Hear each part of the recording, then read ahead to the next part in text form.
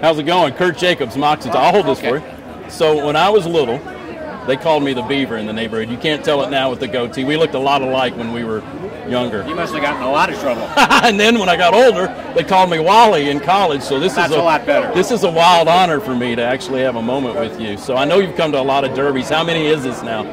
Probably 5, I think, 4 or 5. What keeps you coming back? Just the people. Yeah. You know, I very seldom win. Yeah. It's very nice to see all these nice people and meet a lot of The new little folks. trick is you bet $2 to win on every horse, and you're always a winner. No, you're not. Well, that's true. You could lose money. That is true if the low odd one comes in.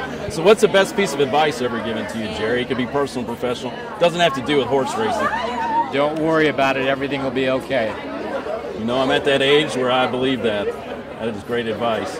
So if you had a horse in the Derby or own one in general, what would you name it and maybe why? Winner. Just winner? There you go. I love that. Jerry, I'm humbled and honored. Thank you so much. My pleasure. Nice All to right, meet you. you too. Take care. Y'all look great.